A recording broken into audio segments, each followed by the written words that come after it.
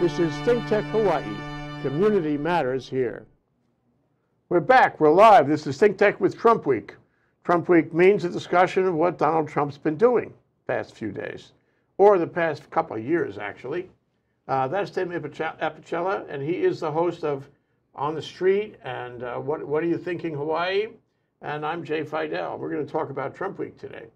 So, Tim, we had an election on Tuesday.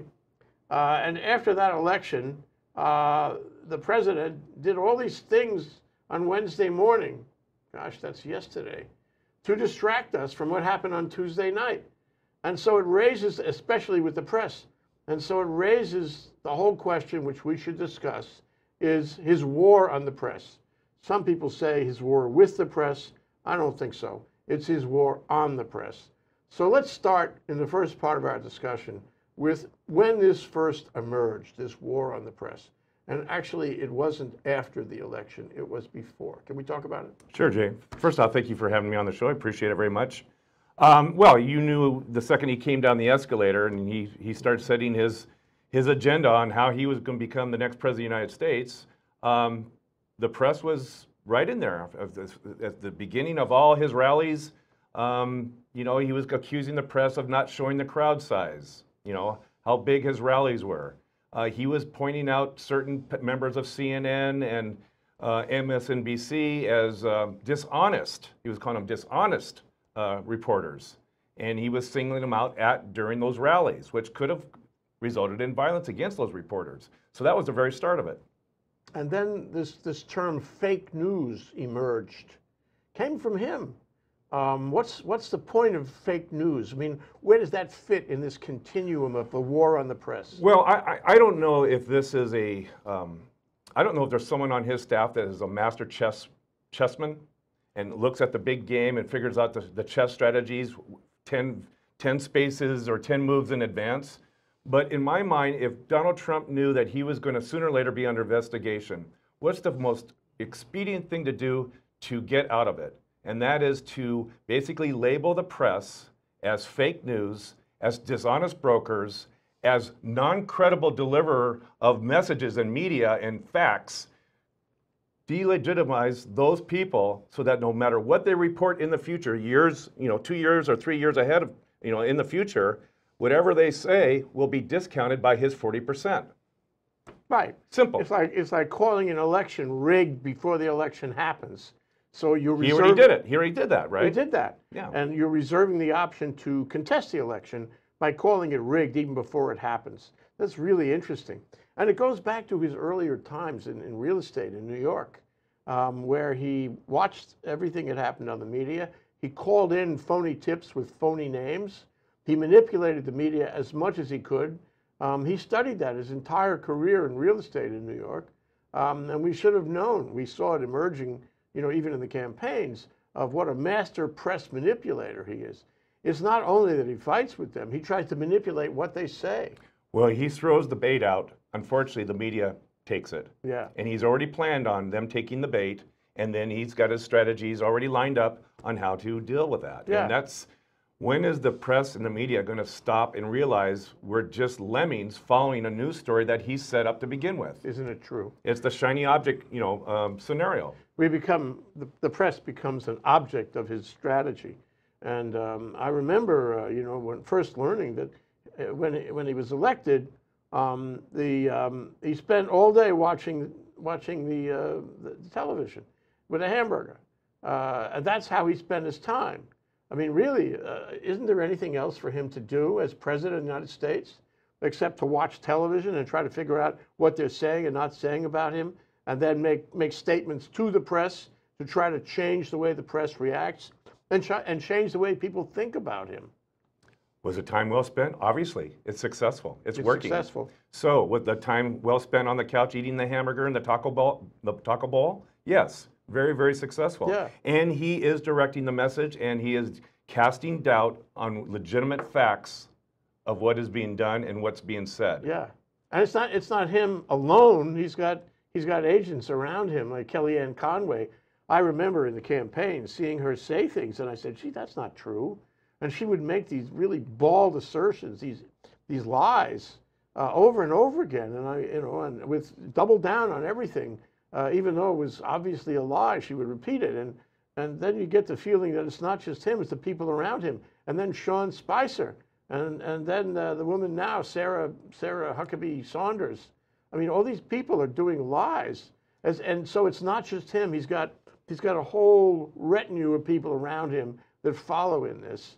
Okay, anyway, so Well, just to continue the history. So he gets elected. Talk about the way things evolved from there. well, the way things evolved was the very next day after the election day. They were talking about crowd size, if you remember. If memory serves me, he went to the CIA and the Hall of the Stars, where fallen CIA agents, are being to be honored there. And what is his topic of the day? Crowd size. What did Ms. Conway basically say to reporters that questioned the facts that they were reporting as facts? She said, they're alternative facts. A new introduction into the lexicon of America as to what lies, you don't call them lies, you call them alternative facts. So that's day after the election, and we only ripen from there. Yeah. Okay, and then we get this constant drumbeat of the war on the press, and the press is not truthful, singling out, and this is really, we should discuss this, singling out some media against other media. And all of this really has evolved, hasn't it? I mean, if some of the things that were happening today, that are happening today, would have happened in January of 2017, we would be aghast. But what's happened is the new normal has changed. The new normal has evolved. And we almost accept the notion that the President of the United States regularly lies. The New York Times was counting the lies. It's over 6,000 now. Is that right? Yeah, it's over 6,000. And there's dozens per day. Whenever he opens his mouth, he's lying. And it's a new normal. We almost accept, I don't mean me and you, but I think there's a lot of people who accept what he says, and they forgive him when they find out that it is a lie, so that what you have is an acceptance of anything he says. And when you have that, you don't have any filter. You don't have anybody saying, no, that's not true. And so I think that has actually grown in the past year and a half. But how did that get to that point? And that is the strategy of repetition. If I can repeat different lies for so many times over a course of weeks, months, years, that is desensitizing the audience, whether it's his 40% or potentially 90%. If I can just keep repeating the lie over and over and over again, I've desensitized them, I've worn them down, and now I can lie with abandon and not have to be concerned about it. Yeah, well, and also it's eyeballs. What I mean is he's managed to work the press, manipulate the press so that everybody is watching him. He's the show. He's the reality show every day.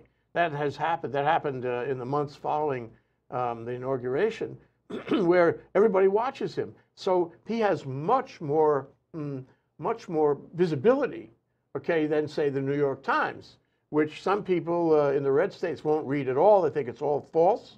It's all fake news. But the reality is, even the people who do read it are a small percentage of the national readership, the national viewership of people who watch him and hear him double down on the lies. So the lies ultimately, I think, have more effect on public thinking than a good newspaper does. Well, you could argue, the influence of his appointment to the FCC and almost the green light for Sinclair Broadcasting to infiltrate the smaller news markets and basically be a loudspeaker, a bullhorn for Donald Trump, and go from the ground up versus the national news down.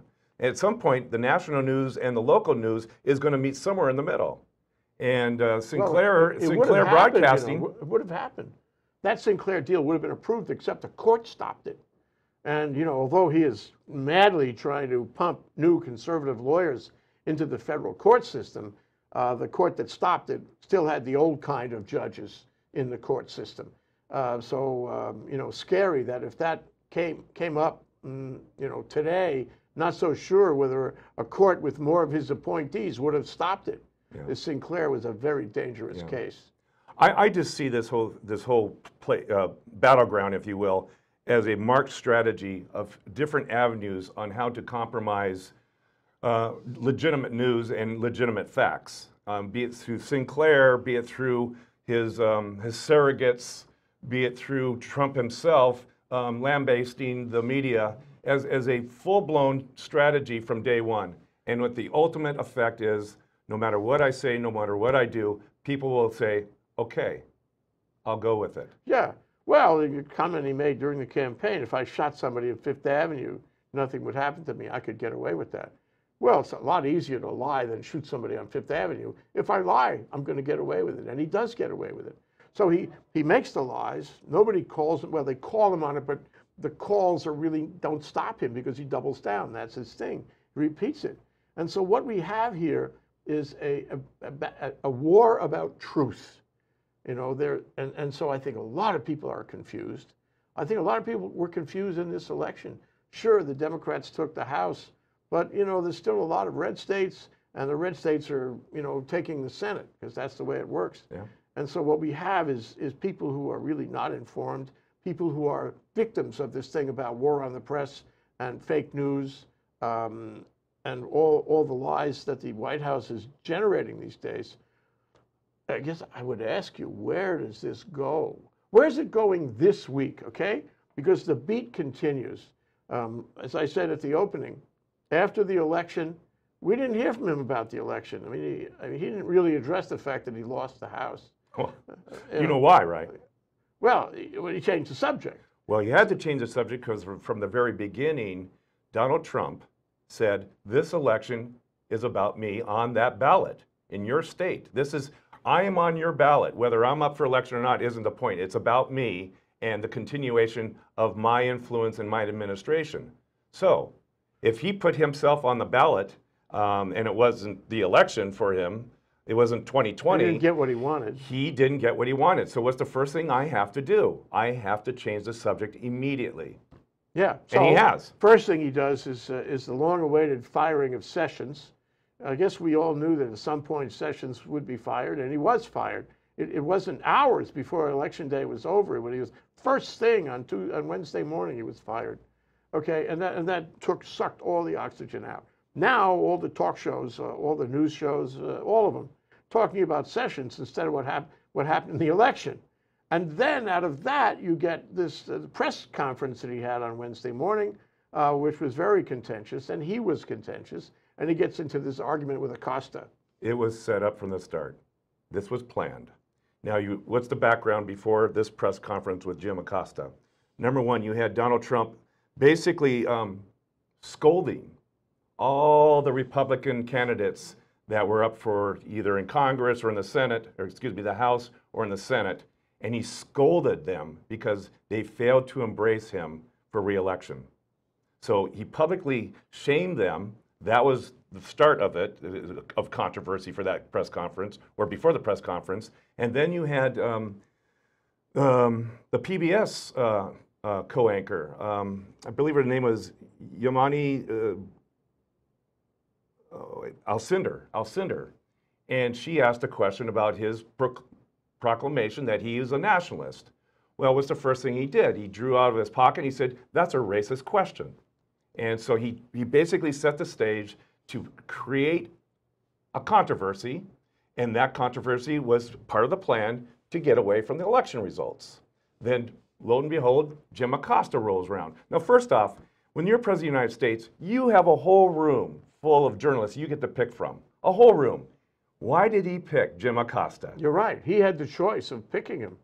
And Acosta asked him a question, which I think it's a perfectly wonderful question. Is, what are you talking about, an invasion? There's no evidence of an invasion. Why do you call it an invasion? I don't think it's an invasion.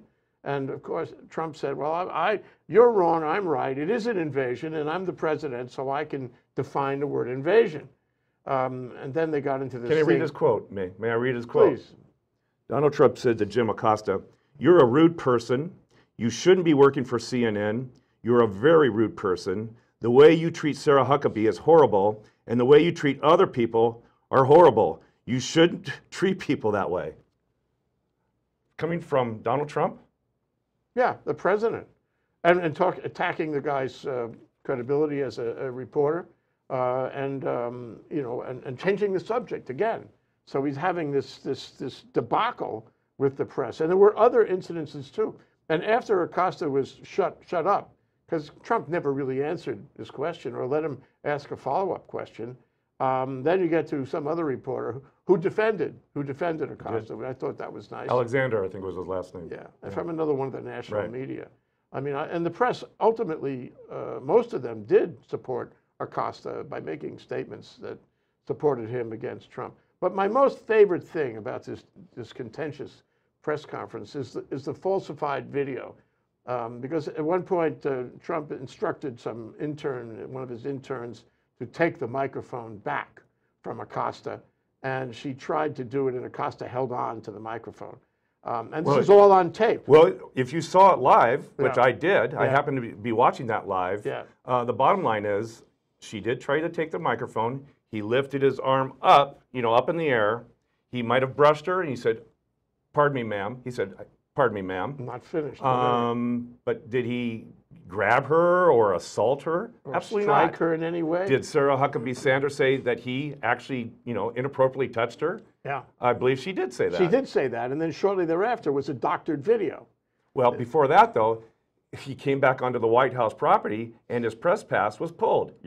You are not coming on to the White House grounds. Which was not in a press conference with the president, was another issue entirely. A completely different issue. He can't come on the White House grounds anymore. How many times has that happened with a journalist? It doesn't. What it demonstrates, we have a few minutes left to talk about what this all means, because it's getting worse. And the new normal is moving further, into, what do you call it, uncharted territory here. I think we should talk about how this relates to what happened in Germany, about how you want to diminish the credibility of the press so that you can be the only spokesman of the truth. You want people to follow you, and you want to have not even conversation. You want to instruct them as to what to think. You don't want anybody disagreeing with you. If anybody disagrees with you, you take action against them to muzzle them. And it seems like that's exactly what Trump has been doing since the campaign, much less the election and his inauguration. And this is more of the same. This would be shattering if it had happened at the time of his inauguration. Now it happens on a regular basis, and sure, there's a little pushback, but the fact is he's alienating, marginalizing, undermining members of the press one after another. And the public, or at least his base, doesn't believe anything the press says. Well, it's more than his base. And Jay, I think this is the crux of it. There's more than his base that's along with this ride. And I would say to anyone, I don't care how you vote, if you embrace the policies of a president, you also have to embrace what they say and what they do. You can't dissect that and say, oh, he's a horrible man, he says horrible things, he lies shamelessly, but I support his policies. No, you get to put on that badge every day saying, I support Trump in all that he does and says. And if you're not willing to do that, then think twice before you support him. And the bottom line is, you have to own his words, his lies, and his horrible policies. Who's you, the base, or who? No, all followers of this particular Republican Party. And that means all the Congress, all the people in the House, all the senators. You embrace him, fine. Wear a badge. Say, I embrace everything he does and everything he says. That's what he's got going. It's loyalty. Well, but no one wants to wear that button. I mean, they're secretly not admitting that. They're not admitting that. They're saying, I support him because of his policies. Well, this war on the war on the press is part of that thing that they have to embrace as well and say, I stand tall with that. And they're not willing to do it. Oh, the press. No, I'm saying all the politicians, all the people that vote for him, be proud. Wear that badge every day saying, I support everything he does and says. And if you're not willing to wear it, then think why you're voting for him. Oh, yeah. Well, good question. That's where I stand. And nothing's going to change until we, as a society, start to recognize you cannot dissect policies from the person. Well, I think if led to his own devices, he will bring the country low. He will undermine our democracy. He is undermining our democracy, and it really sounds like a dictatorship in the making. He wants that, and he moves toward that, and he uses the press, and he has a strategy in dealing with the press to get to that. And I think we should all be very concerned whenever we see the press, criticized and diminished and marginalized and undermined the way he's been doing on a regular basis. And for my money, the press should fight back all the They should. time. I'd like to see the Society of Professional Journalism as an organization stand tall, stand up and say, enough's enough. Yeah. And grow backbone, stand on your hind legs, and start making yourself visible on the attacks on all journalists. Yeah. As soon as you react to the attacks by running away from them, and by not reacting, you're giving him more room, more credibility. He's been described as a bully. What better thing for a bully to do? That's what he did in that conference on Wednesday morning. He was a bully completely. Yeah. So you know, problem is it gets worse, and all we can do is try to encourage people to understand what's happening, to see it for the reality, to see it as bullying, to see it as a move toward being the only voice in the conversation, and moving toward a kind of dictatorship. And diminish the Mueller investigation. Yeah, and that's the end. And that's the end result. That's the end goal of this. Yeah. So so he's working to do that, because that would obviously work against him. So he's taking every step, including the appointment of Whitaker as acting Attorney General. This is horrible, because Whitaker is his agent to fire Mueller. Of course. That's clear as a bell. And he gets to be in that role for at least 7 months. Yeah. I mean, the Senate does have the legal obligation, constitutional obligation, to appoint the next Attorney General. Yet his interim Attorney General can be in that role for a couple hundred days, 7 months. That's a long time. That's a long time to do a lot of damage. You know, Mueller really has to let go here. He has to report his findings. He has to take the steps. He's been silent, apparently waiting for the elections to be over. Well, the elections are over. How about coming out now, Mueller? Tell us what you got. Because if you don't tell us what you got and you get fired, we lose the benefit of your work. Well, this period of time has been rather truncated. A lot, you know, the investigation against other presidents, like Watergate, took far longer. But yeah, he's got to work fast and hard, and he better, you know, have the results relatively soon, I hope. Yeah, hope so. One way or the other. Let's talk about it next week, okay? You got it. All right. Tim Apicella. Thank you, Jay. Following Trump Week. You got it. Aloha. Aloha.